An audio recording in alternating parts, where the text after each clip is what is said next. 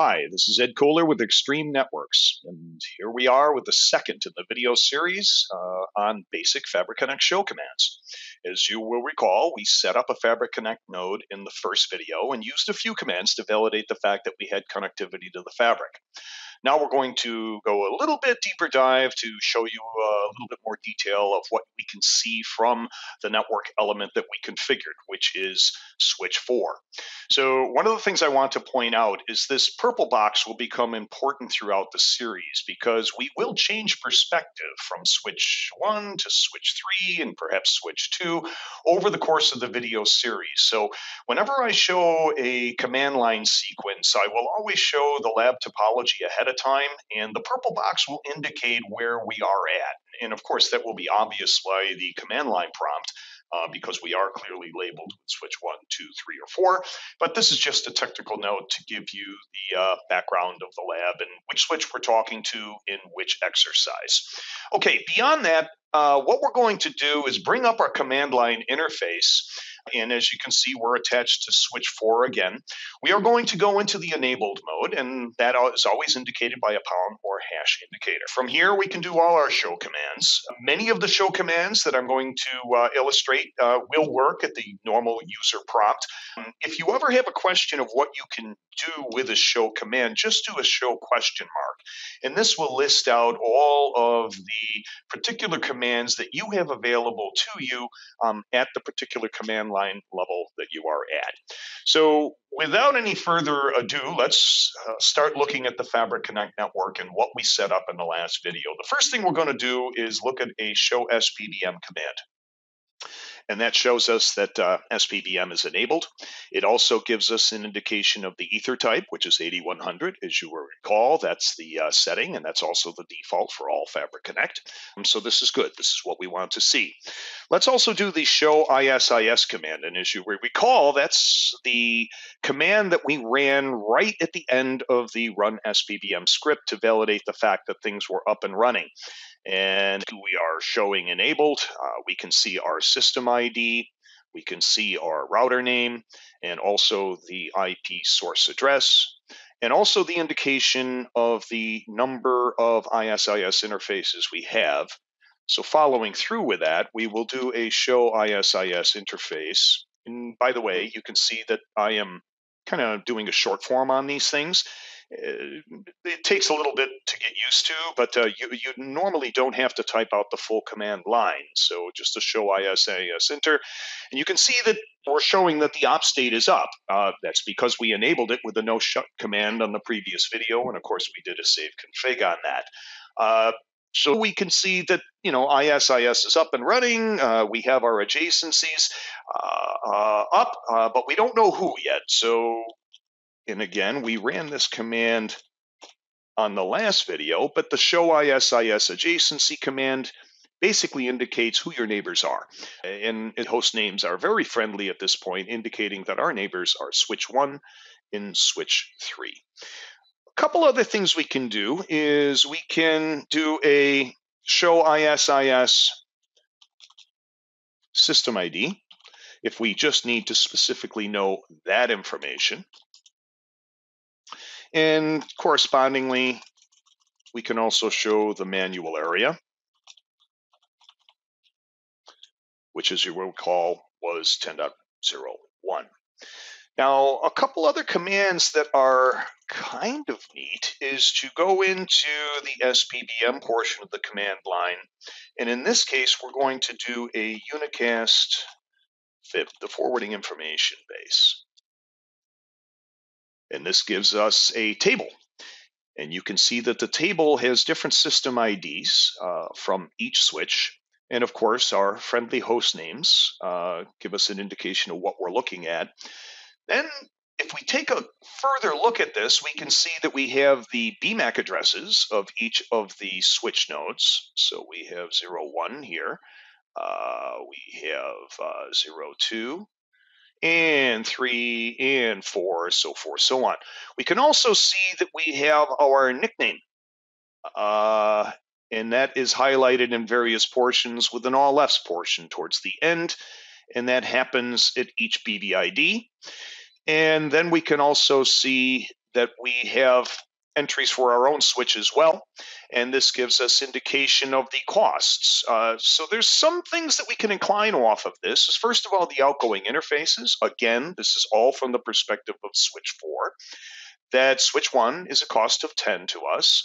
Switch 2 is a cost of 20, so it must be one hop away. And then switch 3 is a cost of 10 as well. So switch 3 and switch 1 are directly connected to us. Switch 0 indicates that it's ourselves, and then switch 2, we are actually interfacing either through switch 1 or switch 3. Now, we can actually find that detail by going to the Unicast tree. And this command will require you to run the syntax of one of the BBIDs that you want to do the investigation against. So in here, we're going to check against the primary first. And remember, we're looking at the perspective from switch 4, which is the root. So we are the root, and we can see that we are indeed connected to switch 1. From a root perspective on BVID 4051, we are connecting to switch 2 through switch 1. And then we can see that we are directly connected to switch 3. Now if I run the same command over 4052, we get the opposite. Switch 1 is directly connected to us. We are reaching switch 2 over BVID 4052 through switch 3. So this gives you some inkling of the actual Ethernet switch path behaviors, and we'll cover quite a bit more in detail on this when we go into CFM in the last video series. But right now, this gives you some inclination that we have alternate path behaviors over the network, and this is a way to tease that information out. We can also look at multicast fib. And the multicast fib will give us a table that will indicate to us the source behaviors for multicast. And a couple things I want to point out on these multicast destination addresses is you will see that obviously we have a high order indicator, and we use 03 to indicate multicast behavior. The next thing that you will see is the nickname, or the shortest path source ID, within the actual BMAC environment. The last value you will find is the hexed value of the ISID. Okay, and you'll see that's consistent throughout. So this is basically how we can do the replication and how the fabric can use this information at the actual forwarding plane level to do the job that it needs to do. And this is quite correct too, because switch 2 has nothing on it. Switch 4 we just created, it has no services provisioned at all. Switch 1 and switch 3 in my lab are really the active switches within the network. And you'll see that as we move on throughout the video series. So there is quite a bit that we can gain out of these simple tables if we understand how to read them. The last thing I want to do is, if you will recall, we indicated that we were going to show and start up IP shortcuts. So let's do a show on the IP information that we have. And again, we have quite a table. You can see that we have the ISIS source addresses for the switches themselves, and we have an entry for each BBID.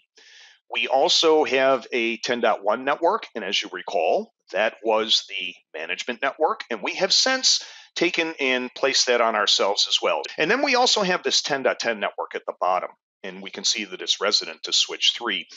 This is my administrative subnet. This is where I have all of my management, all of my policy controls, my network administration, my network access. All of this happens here. I also have any administrative interfaces to any firewalls, things of that nature, all happening here. This is the global routing table. This is the GRT. And we can actually show that by running the command just show IP route, which is not necessarily specific to Fabric Connect. And you can see that we have a fairly short table. And the shortness of this table is intentional because of the fact that I really only want the ISIS switch interfaces the ISIS source IPs, the management network itself, and perhaps administrative subnet domains on this protocol level. I don't want really any user substrates on this plane. This is an important administrative aspect. And one of the reasons why I want to do that is I'm just going to take and do a simple command of telnet. Now, remember, I haven't locked down these switches at all, but this just shows you the aspect of the plane is that I'm going to telnet into switch 1, and now I'm actually into switch 1. And I think that's critical. But the point is that now I'm into the switch. So not only can we move from switch to switch throughout the management plane, but if a user actually had access, you had user subnets, and they knew what these addresses were, well, now you've got to really do some hardening, and that hardening has to be intense. Now, we do have the ability to do that, and obviously telnet is not something you should have enabled in a general practice. However, I do want to emphasize that by moving all users into an elevated plane, an elevated service domain, i.e. an L2 VSN or an L3 VSN, now you've got quite a bit of power, and the management plane of the network becomes orthogonal. There's no way to gain access to it. And to me, that's just good, solid security design. Now, the last thing I want to do is kind of rerun the show ISIS LSDB command.